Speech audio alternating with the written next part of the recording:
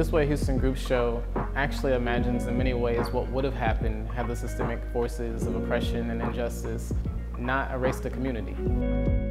Freedmen's Town is everybody's story. It will pull your heartstrings when you walk through the different exhibits within the museum. For so long, my community was marginalized and not recognized. Artists have a way of making people care about things. Artists can help orient people's eyes and their ears to matters that they should know about, and in doing so, show people how to deeply care, and not just care, but also how to send their intentions and actions to a community that needs the support and deserves the visibility.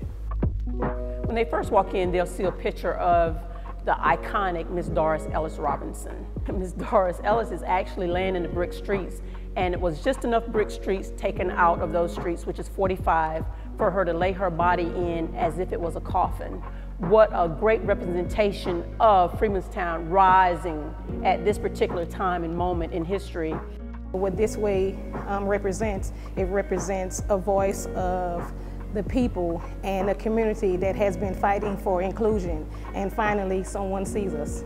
Oftentimes people think that preservation is referring to the past, and which it is, but more specifically in this context, preservation is focused on the future. The intention is to leave a legacy and a story ahead that those that are here at the present, especially the young people, arrive at and understand that they have just as much ownership in this history as everyone that's come before them. That they are, in fact, their ancestors' wildest dreams.